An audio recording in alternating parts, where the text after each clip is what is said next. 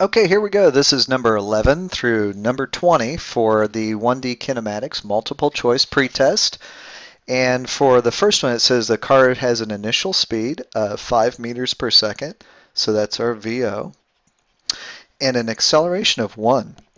Notice that it is positive. In the first 4 seconds, so that's our time after the acceleration begins, the car travels and it wants to know what is the distance that it travels.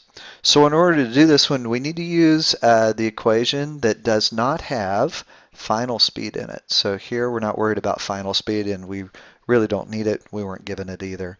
D is equal to VOT plus 1/2 acceleration times time squared.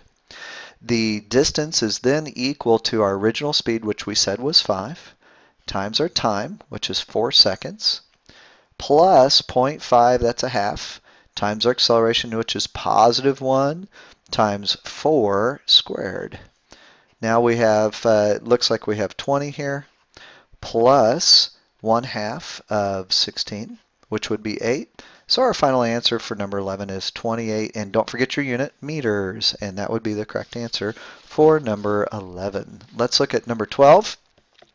For number 12, which of the following correctly describes the motion depicted on the position time graph shown at the right? So the first thing we can look at is right here. You'll notice that there's a flat line.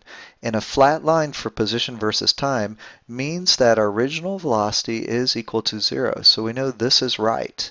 We also see that as time goes on, if we draw tangent lines to the curve there, that we do have a negative acceleration.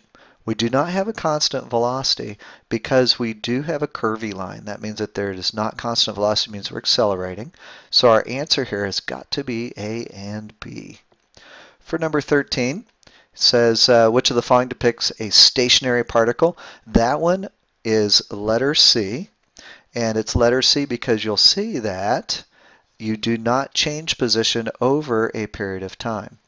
It is not letter D because this is a constant velocity. Be very, very careful that you don't just try to memorize these shapes. That doesn't work. You actually have to understand there's a big difference between position versus time and velocity versus time. So letter C is our correct answer, and letter D is absolutely not. Number 14. For number 14, it says, when is the object not moving at all? So we're looking for, this is a velocity versus time graph. We're looking for when the velocity is 0. So one of those times would be right here. That would be at 1.5 seconds. And the other time would be at 4 seconds. So for number 14, the only answer that they have there is the 1.5 second. But we could change it on the test and say at which 2 times is an object not moving at all? And you'd have to choose these 2. For number 15, says, when is the object moving with a constant velocity? So because we're dealing with a velocity versus time graph, this portion right here, you'll notice that it is not constant. It goes from -1 all the way up to about 1.5, almost 1.5 meters per second. So this can't be right. This one is not moving with a constant velocity either. It is decelerating. So accelerating and decelerating. So the only part would be right here. And for number 15, it would be between 0 and 1 second. This is 0.5 seconds here. So that is our answers between 0 and 1 second. So for number 15, that's what you have. Number 16, it says, what is the acceleration at 2 seconds? Let's take a look. Right at 2 seconds, this is where you are. And we know that this entire line is the slope of the velocity versus time curve. And slope is really just the change in velocity over the change in time, and that is acceleration. So let's pick a couple really easy points to do this with. We're going to pick this point right here and this one right here since it's right on the 0 line. So our acceleration is equal to the final velocity minus the original velocity divided by the change in time. This time right here is 1.5 seconds, and this time is 2.5 seconds. So our change in time would be 2.5 minus 1.5. And our change in velocity, if we look, this one is 1. And we're going to subtract from that 0. And so we end up with 1 over 1. So our acceleration here is just 1 meter per second squared. And so notice this is positive, and it's positive because it's going up to the right. For number 17, this one says a stone is thrown upward. What could be said about its velocity and acceleration after it is thrown and before it reaches its maximum height? Assume up means a positive direction. So if it's moving up, our velocity is positive, and our acceleration, remember, due to gravity, is always down. And so here we're going to make this negative. So right before it hits that top height, we see that the velocity is positive and our gravity, which is an acceleration, is negative. And that is answer letter A for number 17. For number 18, shown at left is the velocity versus time graph for an object. So this is velocity. We notice that this thing is accelerating. It says assume at time 0 the object passes through 0. At what time will the object again pass through 0? So we really need to think about this. If it is moving in a positive direction, okay, we have our kind of our number line here. It starts at 0 meters and it's moving with a velocity of -10, so it's pretty big. And then over time we see that it continues to slow down until that velocity becomes 0. And then for the same amount of time, it actually picks up speed until it gets all the way back to that 0 mark again.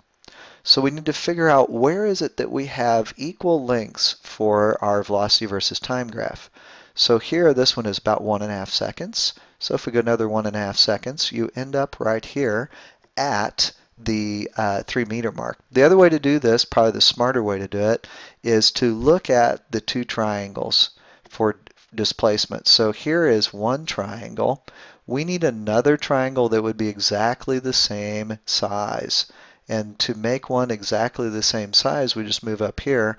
And because these are the same size and they're on opposite sides, our displacement for each one is the same. And so once again, we say that at 3 seconds, that is where the two would finally end up making it going back through x equals 0. For number 19, an object travels from one point in space to the other. Make a comparison between the displacement and the distance traveled. The answer for this one is, if you think about it, if we have a circle, okay, and I go from here to here, our distance would be along the curve. So this is our distance. So we're going to say distance. And then the line that goes from point A to point B, this is our displacement.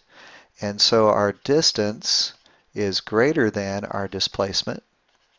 If I just go from here to here, then our distance is equal to our displacement. Displacement. Here we go, displacement. So it's one of two things. You could say that distance is either greater than or equal to the displacement. And that is how you know number 19 is letter C. Then finally for number 20, this is the next question, so let me get rid of these things. For number 20, which statement below about the distance between the starting and ending positions and the displacement between the starting and ending positions is correct?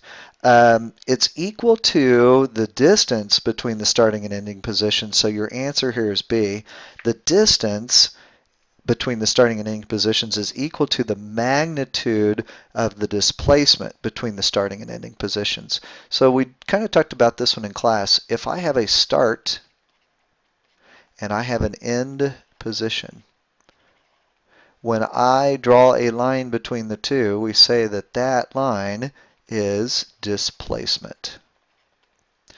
If I follow some weird path like this and go here, and I follow that path, that is the distance. But be careful, because it says, what is the distance between the starting and ending positions? So now we're not really following a different path. We're actually following the same path.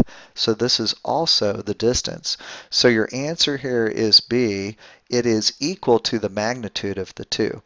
Even if you went in the opposite direction and started measuring here, your displacement would be negative and your distance would be positive. But remember, this one says about the distance between the two. If you look at the answer, it talks about magnitude. So it's not worried about direction at all. And that is number 20. That's where we're going to stop for this video. Next video will be 21 through 30.